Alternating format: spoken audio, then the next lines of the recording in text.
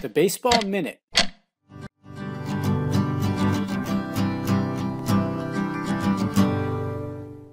the pinch hitter, Nick Collins of the Chicago Cubs. A switch hitter is batting left-handed here against Tommy Burgess, right-hander.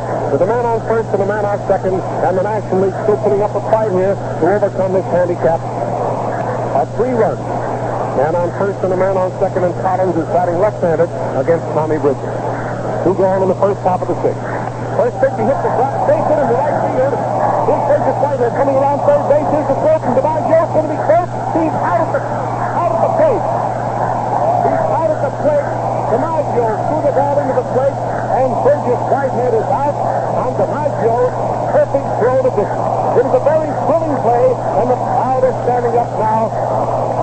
Ballpark is absolutely seething with excitement. Collins hit the first ball pitched into right field, a clean single. Burgess Whitehead caught from second around third base. DiMaggio fired the ball from right field on the line into Dickey's glove, and Burgess Whitehead made a frantic slide into the plate and was out to retire the side. Tony, tell me about that. Please subscribe so you don't miss any new updates, new videos that we put out.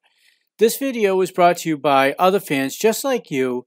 Like yourself, they support us by sponsoring a video, podcast, or post. Check out how you can help us on thisdayinbaseball.com/support us.